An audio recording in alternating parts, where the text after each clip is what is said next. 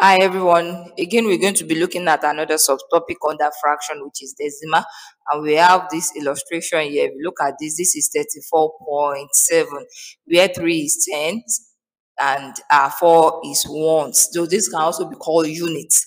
And after the decimal point, we rate from the smallest, which is tenth, and this we refer to this as tenth. This can actually be expressed in this form below, which is this.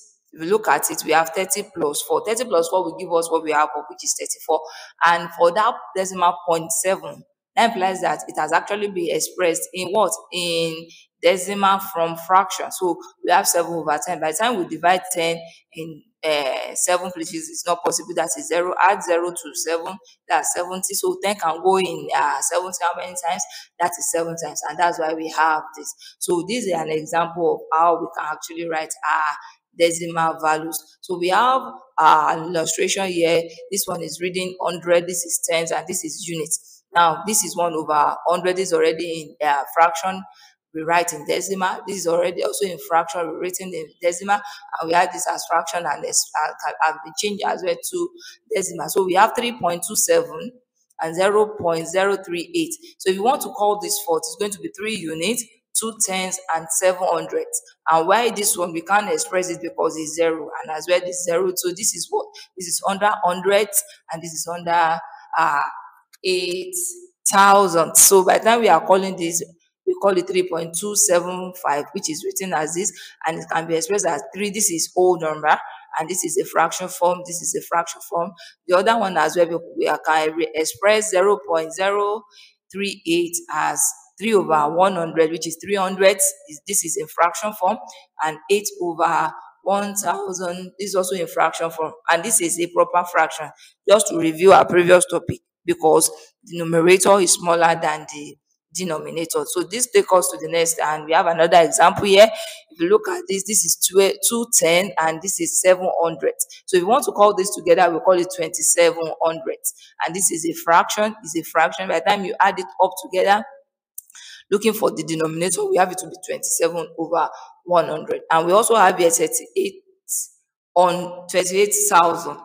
So this is 3 over 100, and this is 8 over 1000. By the time you add it together, under fraction, we can have 38 over 100. These are expressions of a proper fraction that can be written in decimal places. So when you're talking about decimal places, is the number of times a given natural numbers can be approximated after the decimal point. So after the decimal point, the number of times that a problem can be approximated is what we know as decimal places. So let's try these activities.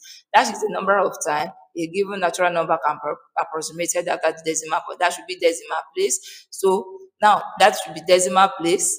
Okay. Now if we have 305,000, we can actually refer to it as what? 35,000, because this is the last expression of which is in thousands. So by the time you have the two of them together, it will be in thousands. But remember, these thousands, we are talking about fractions. So let's check. I think we are right. So if you have 2 tens and we have 300, what can we call that? This is the last expression in hundreds. Then it should be what? That should be 2300. So let's check. So we are right. Now we go to the next one, which is percentage. We are talking about the percentage. This one is showing us how we can actually express from fraction to decimal point, and from decimal point to percentage. So I'll just explain the little aspect of this, then we can look through the other ones. If you have 1 over 100 over 100, what's that? That is 1. That is 100 can go in 100 how many times? 1 time. And by the time you are expressing this in percentage, it's going to be what? 100 percentage. Now that is, it has no remainder. So but look at 75 over 100 that we have here. If you look at it and we start to reduce, 15, 5 can go in this, 5 can go in this, 2 can go in that, and 2 can, so 6, by the time you divide 5 in 75 and 100, that is 5 into 100, that is 20. So by the time you reduce again in 75, is going to give us what? That's going to give us, so by the time we reduce again by 2, it will give us 3 over 4. You reduce by 2 you have 3/4, and so by the time you divide this 75 over 100, it will give us 0.5, which is what? 75%. Look at 50 over 100.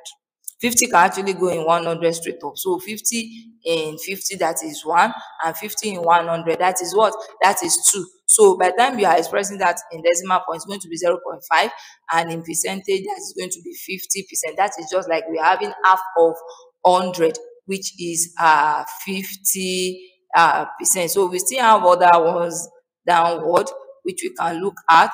This is 25%, which is 1/4, which is 25 over 100, and by the time you reduce in percentage, you have it to be 0.25. This is 100%.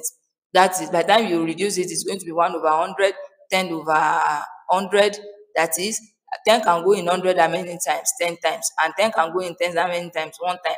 And by the time you are reducing using decimal point, 100 cannot go in 10, right? So we have 0. So 100, by the time you add 0 to this make it 100. 100 in 100 will give us what? 1. And that's why we have 0.10.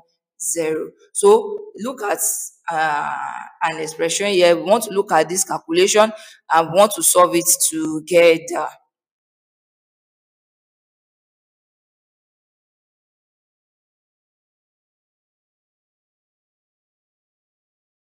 Okay, so if you look at this is what we say. We are talking about what?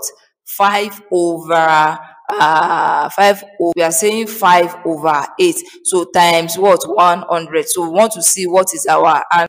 Now let's look at that. 5 times over 8 times 100. 5 times 100 will give us 500. Then we divide it by what? By 8. So if you divide through by 8, now, and we are rating in percentage. Remember, we are rating in percentage. So 8 can go in 500 how many times? We have 62.5%. So if we are to do that, 5 over 8 of 100 will give us 62.5%. So we have that. Now let's look at 52, 5 over 5 times 100 is what? That's 500. So we have our 500 here, right? Now 500 over 8, as we have explained, that's going to be what? 62.5% based on our previous illustration on it. So let's check. So that is right. Now let's look at what if, okay, this is an example here. I want to illustrate this as well. We are going to be showing a 184 times 37. So we are going to be expressing it as well. Okay, so 184 multiplied by what? 37. Multiplied by 37. 7 in 7 times 4 is what? That's 28. We have rate. We keep our 2 here.